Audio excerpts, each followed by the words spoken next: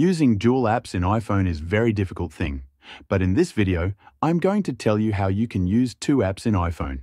In iOS 18, most of the YouTubers are making fake videos like taking apps from App Library twice and put them at the homepage saying that these are dual apps, but actually these are only two appearances of same app.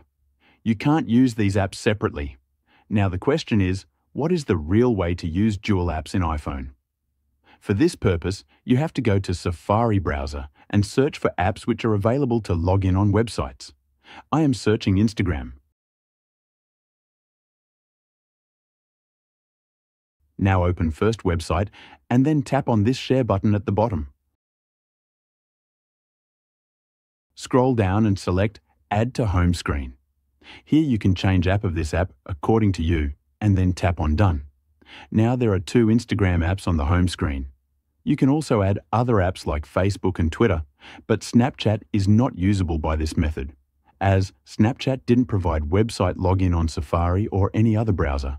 So if any creator is claiming that you can use two Snapchat apps, then it's fake. It is only possible in jailbreak iPhones. So by this way, you can use some limited dual apps in your iPhone. That's it for the video so far. I hope you guys like it. Do subscribe for more videos, and I will see you in the next one.